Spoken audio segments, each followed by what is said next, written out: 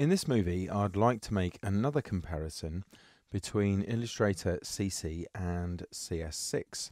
So this stems back to a meeting I had a week or so ago with somebody who was quite adamantly telling me that CS6 was fine, they didn't need to change from that at all, and it wouldn't save them any time. And I gave them this demonstration and their opinion changed. So I'd like to see what you think of this. And I'm going to use this example. So this is a cloud that I've drawn not terribly well. As it happens, I drew it in one of the mobile apps and then sent it across to Illustrator. And it's got some paths that are incomplete. Now, it doesn't matter whether it's this cloud or any other example, right? You're going to end up with paths that are sometimes incomplete and you need to tidy them up.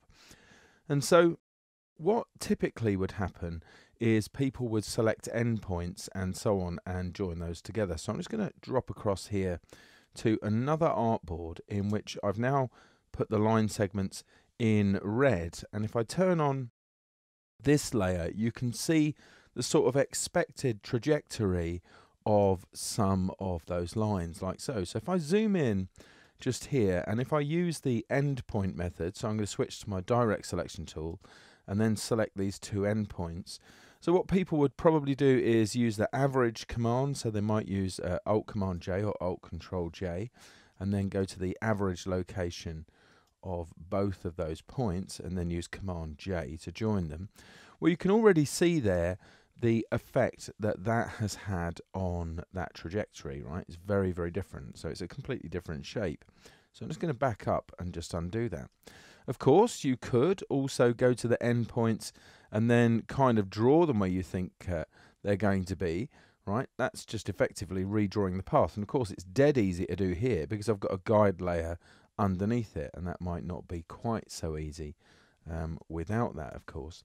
So you'll do things like that, or what you might do is resort to the pen tool and then just continue drawing there. So if I go and join up to that end segment and then continue the curvature of that path and then draw like so, and then spin that around and then connect to this path and then carry on. You can see there's a bit of a bump in there.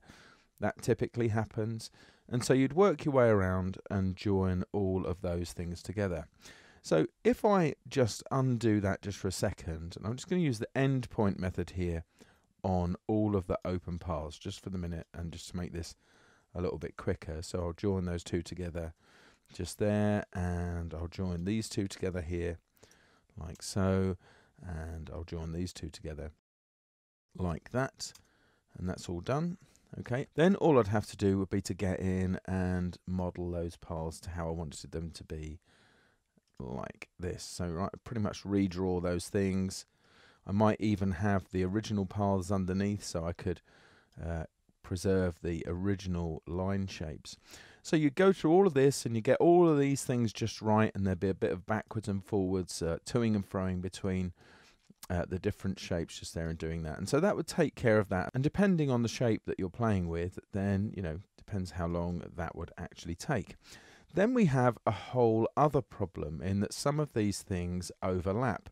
So what would typically happen there, in my experience, is you'd select the line segment and then you'd switch out to something like the scissors tool just there, and you'd find that intersection as I'm doing just there, and then you'd click to basically snap that path at that particular point, or snip it at that particular point.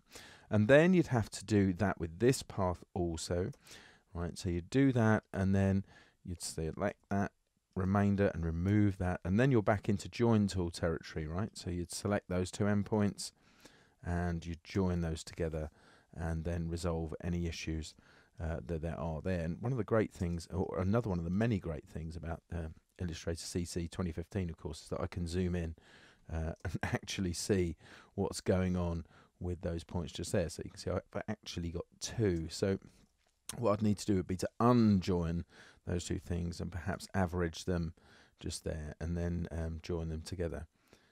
And that didn't work terribly well, so it's because I had all the points selected.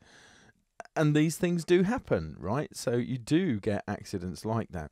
Anyway, I'm sure you get the idea. So we spent a good few minutes looking at that and trying that out. So I'm going to go now to another artboard just here where I've got exactly the same paths. So the steps were I had to select the bits that I needed to work with, then I needed to work with them, then I needed to tune them in just about every case.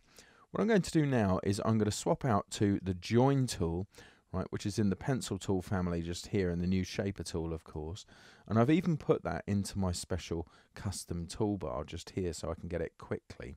So with no selection, all I need to do is to brush across these, and you can see that the trajectory there is preserved. Any overlaps are removed, and I'm doing this in just seconds just by brushing across it. And just to show you that is a continuous shape, I'll swap the fill and stroke just there. So you can make up your own mind. I could do this in just a couple of seconds effectively, and it took me at least a few minutes to do the other. So there's my comparison for you.